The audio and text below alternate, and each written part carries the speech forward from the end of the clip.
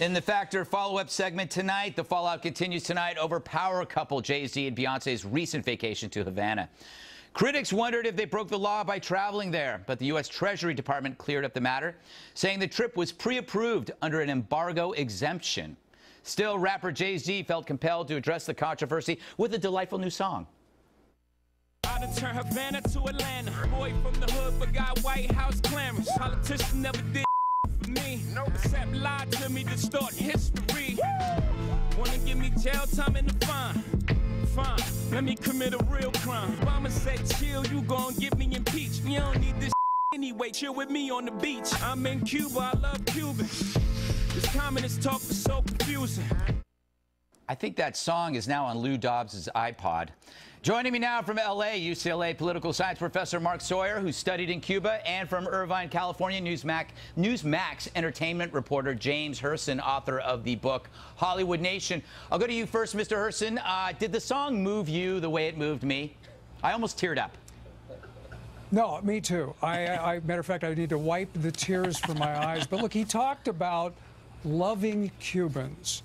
And the problem is that if Beyonce and Jay-Z had grown up in Cuba, they would not be free to create the kind of artistic expressions that have made them successful. Moreover, as Senator Marco Rubio has pointed out, a very famous Cuban rapper, Angel Arriaga, is rotting in a Cuban prison. It would have been nice if they had visited him, and, you know, it wouldn't be free to have these lyrics. And what we have now is a rap credibility gap because, as you pointed out, the lyrics explicitly talk about conversations with Obama, that the president is the one, the White House gave him clearance, and now the White House is saying, no, that isn't true. If the White House is taking great pains to back away from this, does that mean that maybe there's something wrong with it? Well, I don't know. Answer yes. I don't think this would be the first time a hip-hop song exaggerated something. I seem to remember all of them do in one way or the other. Professor Sawyer, you have an interesting theory. You say that when ultra-rich celebrities visit Cuba, it actually undermines the regime. Explain. I mean, just the success and all the other things that go with that. I mean, first of all, like, I just want to point out that, you know, I'm an expert on Cuba. I wrote a book about Cuba. I spent almost a year there, and people who don't know about it, I mean, interacting with Cubans is about changing hearts and minds, and having rich American celebrities hanging out in Havana showing how rich and wonderful and beautiful they are doesn't sort of, you know, amplify the message of communism. In fact, it undermines, and this is exactly the kind of things we should be doing.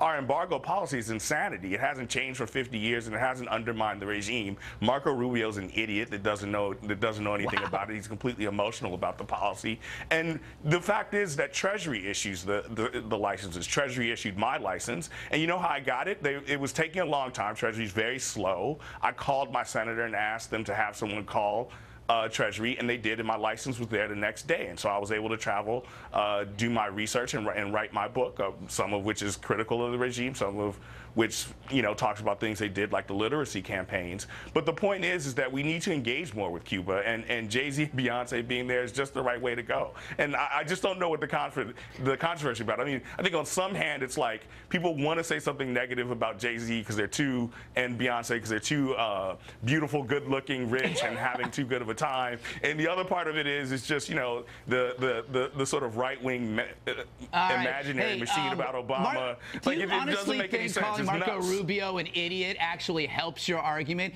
It kind of makes you look stupid.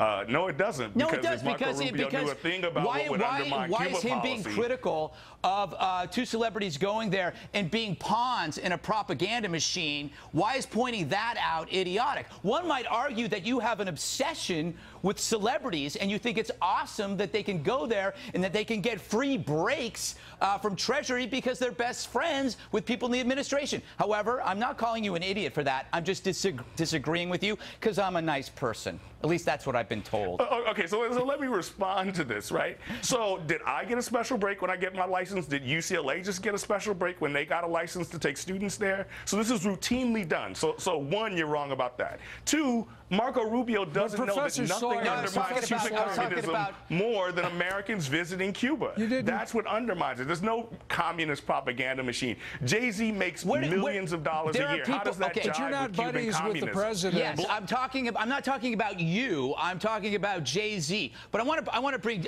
James into this. What I find interesting, and I'm sure this is also in the professor's book, the fact that Jay-Z wears a Che Guevara shirt. I don't remember Che Guevara being very nice to blacks. Do you? Not at all. Che Guevara was the trigger man. There are thousands of people who were murdered based on Che Guevara working for the Castro administration, the previous Castro administration. And look, the repression in Cuba is unprecedented. Che Guevara Let him finish. went to Angola Let him finish. with You Patrice talk for a while. to liberate, Please be quiet, Zaire. He and look, Che Guevara fought in Africa to liberate them from colonialism. Professor Sawyer talks, hold on, when you talk about engagement and you're talking about the embargo, that's a separate conversation. And the engagement has to be conditioned upon something, a change in human rights. Mm-hmm. I'm all for changing the embargo. What I'm saying is, couldn't celebrities do a little bit of homework before they go? I mean, I have a feeling Beyonce thinks Raul Castro is a member of Santana. I don't think they actually take any effort to know the history. If they did, if Jay-Z knew about the history of Cuba, he wouldn't be wearing a Che Guevara shirt, would he? No, I think if he knew about the history of Cuba, he would have made it a point to visit the rapper who's in prison for being part of the very same profession that Jay-Z is part of. Yeah. The point James doesn't know what he's talking about because he doesn't know about Black August, where black rappers have been going down and working with Cuban rappers for over a decade. A lot of rappers have gone. Mos Def, Talib Kweli. You guys can't even pronounce their names. And that's what happens with people who don't know what they're talking about. Have you ever heard of the phrase useful idiot? They don't know. Have you ever heard of the phrase useful idiot? You almost qualify. Like Marco Rubio? All right. We got to go. Thanks.